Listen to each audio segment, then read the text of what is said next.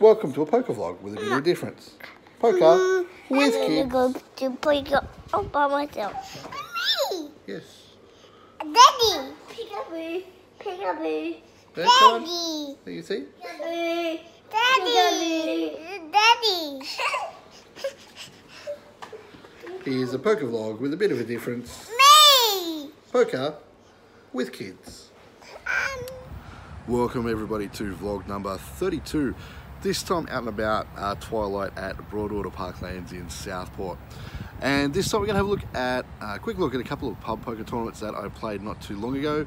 The first one was an APL event played at Helensvale Tavern.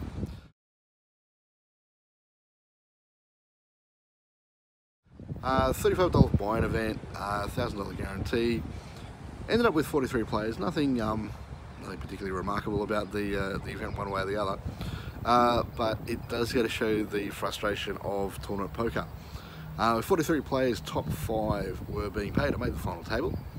Got in there with a average-ish sort of stack, not one of the big stacks, not one of the short stacks.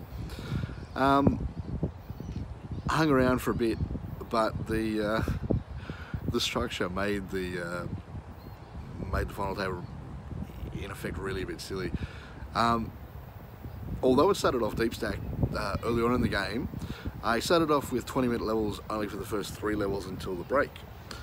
After the break, the blind levels changed to 15 minutes, which went for about an hour and a half. A little bit later that moved to 12 minutes, and by the time you got to the final table, they're actually down to 10-minute blind. So although we started off, as I said, earlier on in the tournament to deep stack, by the time we actually got down to the final 6 players, I think the big stack at the table had maybe 5 big blinds, if that.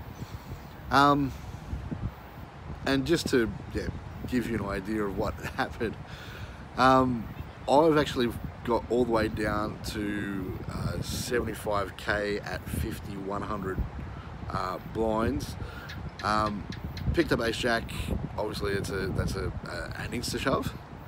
The small blind completes the big blind, and the big blind checks the option. So there's actually a side pot, but there's 225 in the main pot.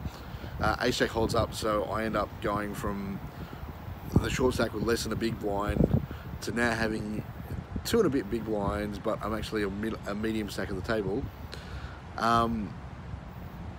I then won another hand or 2, just picking up the blinds.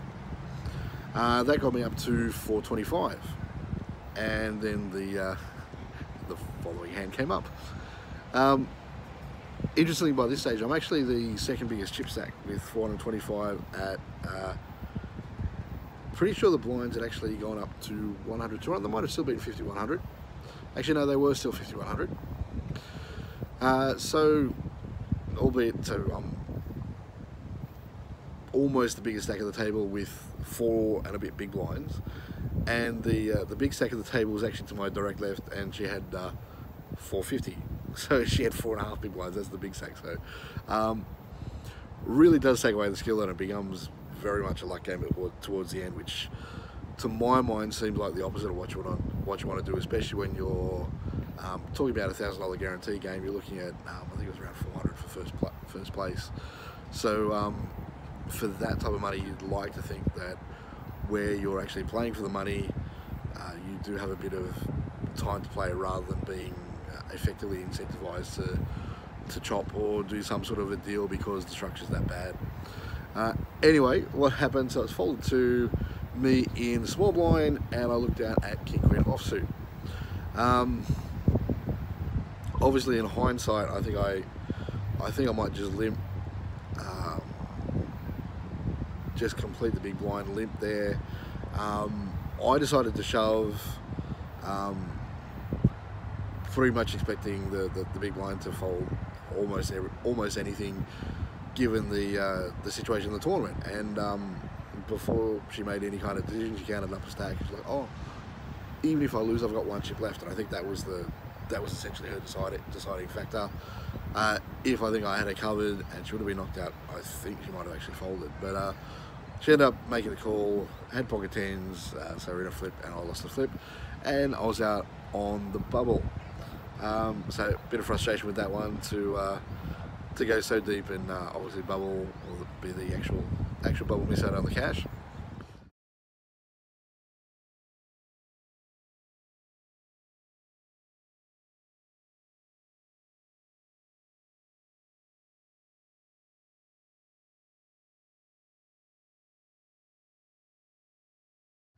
Following day, I played a tournament with WPT League at Pimpama.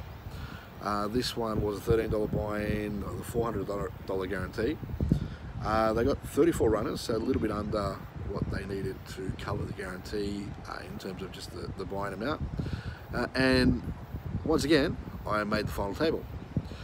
This time, it was just 15-minute levels throughout, so structure-wise at least it was consistent.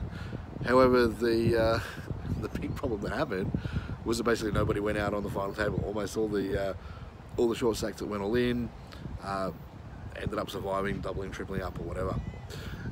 The other thing that kind of really did help my cause was that just before the final table, I managed to go from a reasonable size stack to a shortish stack. Basically, when a guy was, I think it was up to 10-20 blinds, he had 40k, I was in on about 100k, and he was in the big blind with, I think, 4 or 5 offsuit, and I think I had like ace queen or ace king or something like that. Of course I shoved, he's like, well, I'm already halfway in, so he's called, he's made a pair of 4s or 5s or something, and so all of a sudden I've gone from 100k and potentially around 150k down to 60k just as the final table's reached. So obviously that's forced me to change my strategy a bit. Managed to chip up a little bit, got some chips early on, but then the blinds again have increased, and once again haven't been quite the bubble boy, but again I've missed out on the cash. So 2 events, 2 final tables, and nothing to show for it cash wise.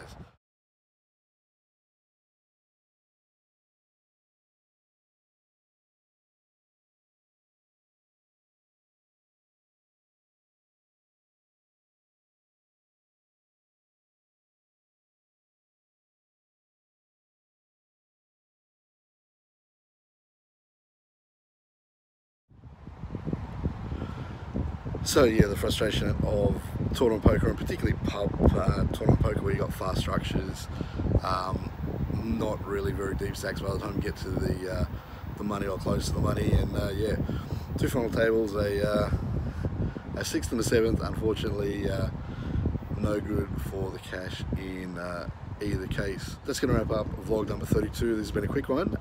Hopefully we'll see you again next time. Don't forget to like, share, subscribe if you like the content. More poker coming to you in the not too distant future. Thanks.